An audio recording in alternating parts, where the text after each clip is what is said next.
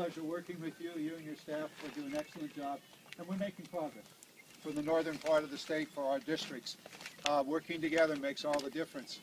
And I noticed here in the audience people that have worked on this project for years.